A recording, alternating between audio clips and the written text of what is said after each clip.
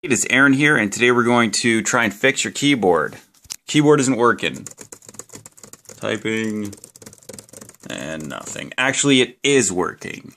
As strange as that sounds, Windows 8 has something called filter keys. So if you hold a key, like I'm holding H, boop, pops up. All it means is that when filter keys is on, you have to hold keys for 5 seconds or something like that before they start showing up. I'm assuming this is for old people. I don't know exactly why they do it, but here's how you disable it. Control panel,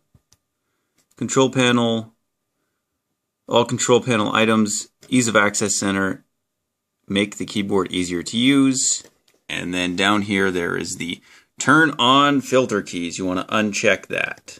Okay, that, after hitting apply, is going to fix your keyboard. You see that?